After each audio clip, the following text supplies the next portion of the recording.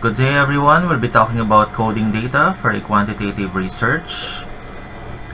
Before data analysis, it's important that you coded your data, and it's also important to note how did you gather your data. Did you gather your data using a pen and paper survey, or did you do an online survey? In this particular video, we'll talk about data gathered through pen and paper survey. Before we do the coding, we have to understand first the variables and indicators that we will be using in our coding.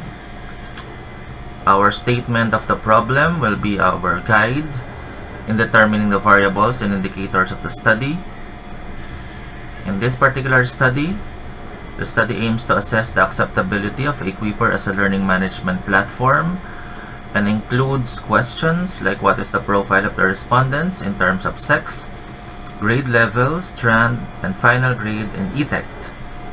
So as you can see, we already have 4 variables for statement of the problem number 1. For the statement of the problem number 2, what is the level of acceptability of Equiper as a learning management platform, assessed in terms of usefulness and ease of use. So we have 2 variables, 2 main variables, usefulness and ease of use. But we do not know yet how many indicators we will be using in the coding process.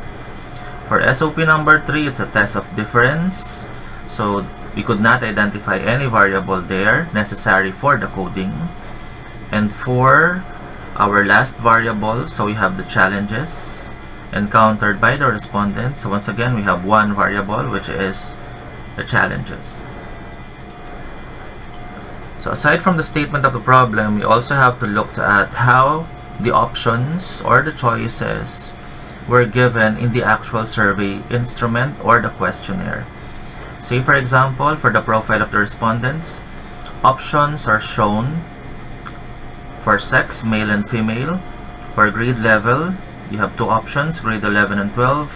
For the strand, you have ABM, STEM. And for the final grade, it's a blank field, meaning that the respondents are expected to enter their actual grade. For the level of acceptability, so perceived usefulness has 5 indicators, A, B, C, D, E. And for perceived ease of use, we also have 5 indicators. To be rated based on a scale, a 4-point scale, 4, 3, 2, 1, and using the level of agreement, strongly agree for 4, agree for 3, slightly agree for 2, and disagree for 1. And for the challenges, we have multiple responses, and we have 5 options. So given this, so how do we do the coding process? Say for example, these are the options checked under profile. So we could actually assign numbers. 1 if male is checked. If female is checked, we assign 2. If grade 11 is checked, we assign 1 as a code, 2 for grade 12. If ABM is checked, the code there is 1, 2 for UMS, and 3 for STEM. And for the final grade, we just type the actual value.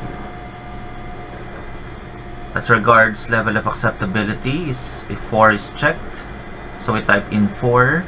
If 3 is checked, we type in 3. So meaning to say that the codes are actually the represented value based on the rating scale. And for the challenges encountered, we use 0 if the option is not checked, and 1 if it's checked. So how do we do this? Let me open a blank Excel file.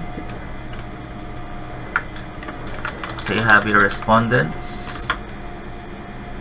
I'll just be coding respondents from respondent 1. Say for example, respondent 1 to 50. This is a guide. And going back at the profile, I have their sex. I have grade level. I have strand. And I have grade in e-tect.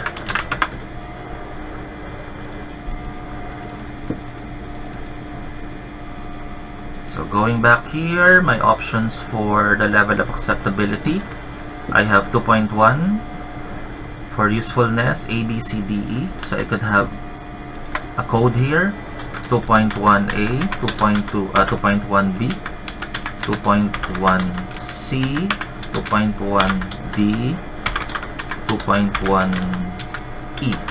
And for 2.2, we have A, B, C, D,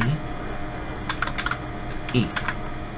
And for the challenges, I simply have here challenge 1. I have 5 challenges there, so I have challenge 1 up to challenge number 5.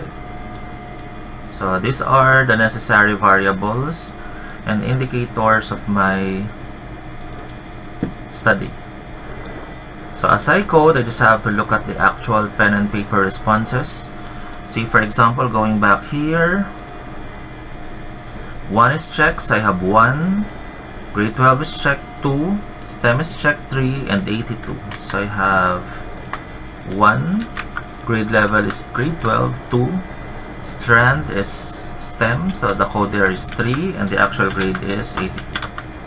And for the responses on the level of acceptability, I have 4, 3, 3, 1, and 2. I have 4, 3, 3, 1, and 2. And for the ease of use, I have 3, 3, 3, 4, and 2. 3, 3, 3, 4, and 2. And for the challenges, I have here 1 is checked, so that's 1, 0, 0, 1, 1. So my code is 1, 0, 0, 1, 1. So I'm done with my first respondent. I could actually freeze panes here to help me with navigating this. So when I scroll down, the headers won't disappear. When I scroll to the right, the respondent number won't disappear. So I could continue this on from the second respondent down to the last respondent. So that's basically how you do manual coding.